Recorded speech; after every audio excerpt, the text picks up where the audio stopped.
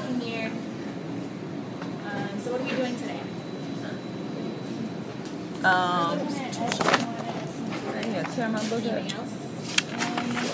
We're changing like what we're adding to it, something like that. Okay. And in part C, what we're doing is looking at how a solvent can affect it. This set. So did you learn about SN2? Slightly. Yeah, today, I mean this week, we started. I'll just review that. Let's look at everything. Ready to call it a week.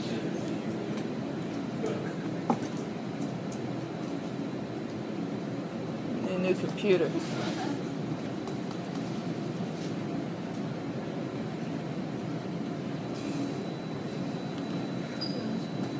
Control-Alt-Delete.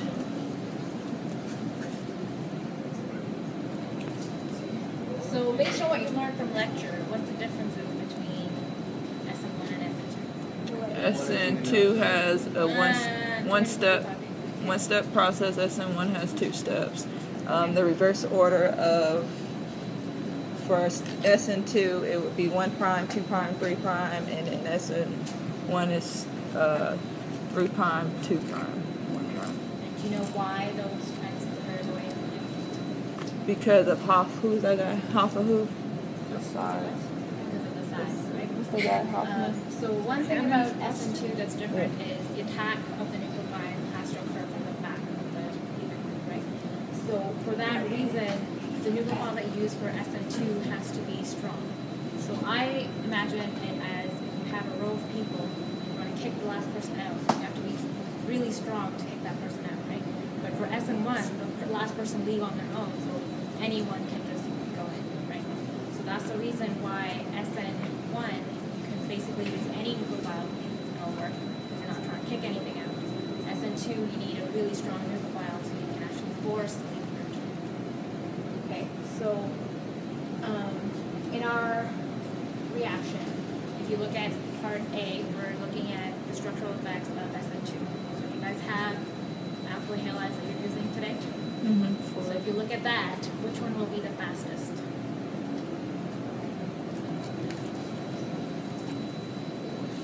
So you have 2-bromo, 2-methyl propane. Is that primary, secondary, or tertiary? Tertiary, right? And then you have 2-bromo butane, I think. Is it 2-bromo butane? And what is that? Primary, secondary, tertiary? Secondary, and then you have 1-bromo butane, which is primary. Then you also have 1-chlorobutane. Okay, that's also primary. Between bromine and chlorine, bromine is a metal leaving group. Why? Sorry? Yes, so it's bigger, so it can take a negative charge better. Okay? So already comparing between 1-bromobutane and 2-chlorobutane, which would be faster? Bromobutane, right? Because it's just easier to be independent. And so the reaction that we're doing for part A specifically is we're adding sodium iodide as a nucleophile, which is a strong nucleophile. And we are going to we're basically replacing our bromine with iodine. And we're making sodium bromide or sodium chloride as a precipitate. So when you're actually doing the reaction, the precipitate that you're seeing is sodium bromide or sodium chloride. Can't hear you no more. Sodium. So basically you have 1-bromobutane, right? If you react that with sodium iodide, the bromine will be stopped and the iodine will replace it. Then you have your alkyl halide with iodide now. And you have sodium bromide, which is precipitated. So make sure you write this reaction down in your report. And so when we're talking about trends, like Tamara said, primary will be the fastest, and then secondary, and then tertiary will be really slow. And that's because of something called stereochemistry. So in this first picture right here, we have ethyl bromide, and our nucleophile is trying to get to the carbon that's attached to the leader. Right? Here, it doesn't have that many groups on here, so it can see its way through. As you put more groups on, it gets harder for it to reach that carbon that's going to kick out the lead. And for tertiary, it's pretty much impossible for it to reach because there's just no room for it to find its way. Okay? So based on that, for part A, which one will be the fastest?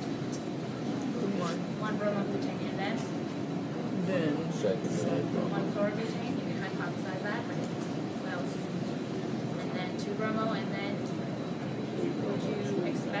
bromo doesn't exist. You expect that to happen at all? Right?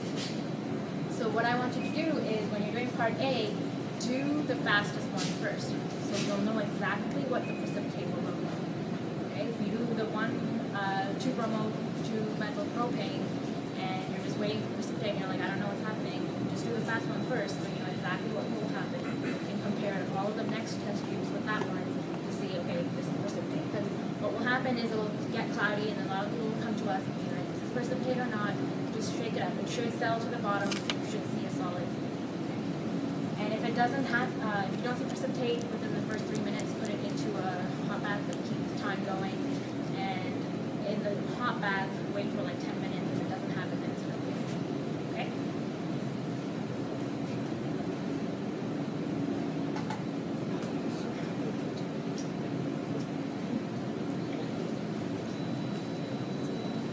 Okay, so these are some of the reaction coordinates for SN1 and SN2. You've seen one of these before. Which one's SN1? The second one. I mean, the first one. The first one? Yeah, so what gives it away is we have 2 steps, right? So you have 2 intermediates. And so one of the difference is, like Tamara said, it's also 1 step. That means that you have no intermediate, right? You only have a transition state. And what's the difference between a transition state and an intermediate? Transition state is the Intermediate's doing the bonds break performance. Yeah, so it's right. Right. So transition states are basically imaginary. It's something that we use to explain things, but no one has actually been able to see a transition state. It's just a pictorial representation of what might be happening to get to the intermediate. Okay. So just keep that in mind when you're explaining this stuff in introduction. And what do we call a reaction where all the bonds make and break at the same time? concerted. Okay, so to review, in our SN1 mechanism, the leaving group is first is our carbocation and our nucleophile attacks. If your nucleophile is ethanol or water, you need an extra step to remove that extra group. Okay? So in this case, can you tell me why the predicted trend of tertiary is greater than secondary, so on and so on, is the way it is? Is the least substituted? Substitution? Yes. Okay, why is that important? I don't know. Let me think about it. I don't know. I'm gonna let somebody else answer some questions. Why is this trend the way it is?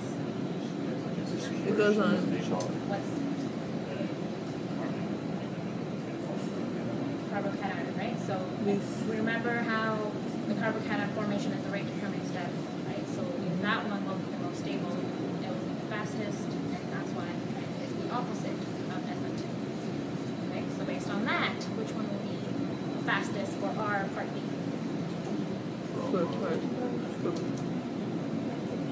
She said part B. What? 1,4-butane? Is that primary, secondary, or tertiary? You're talking about for SN1 reactions? Yeah, for an SN1 reaction, Oh. part B, 3. will be the fastest. 3 prime. 2 bromo, 2 Oh. propane. Yeah. And so which one will you do first for that one? And then? Go right down the list. 2 bromobutane, and then? 1 bromobutane, bromobutane. and then 1 chlorine. She said 2 So bromo. keep in mind that for SN1, though chlorine is a worse leaving group, we can't say for sure that it will be faster or slower than the secondary reactions. We can just predict, and the experimental data will tell you. But for SN1, you know that primary will be the slowest, and between the 2 primaries, chlorine is worse. So we can say for sure that chlorine will be the slowest. Okay? So you said 1 bromo butane is the slowest. Second slowest. Huh? We have 1 chlorobutane after that. No, 1 bromo butane. That's the That will be the second slowest. second For slowest SN2 is the second. for SN1. SN1, yeah. The second slowest. Yeah. What's the slowest? Fluoro. Okay, so like I said, so we don't need a good nucleophile for SN1. So the reason why we're not using sodium iodide anymore is because you saw it. If you use sodium iodide, it'll go through the SN2 mechanism, right? So by adding a weaker nucleophile, you can force it to go through the SN1 mechanism. And another other thing that will help is, remember how for SN1, the leading group just falls off, right? But if you add in something that will take the leading group from you, it'll just make carbocation formation that much easier, right? So we have silver nitrate in our part B, and what that does is takes the chlorine from our alkyl halide or the bromine, and that's a precipitated disease, silver bromide or silver chloride. Okay? And that forces the carbocation formation, and our ethanol will be our nucleophile to then attack between our products. Questions about that? So are we making the same products with part A and B? No, we have different nucleophiles. We're going to start with the same electrophile.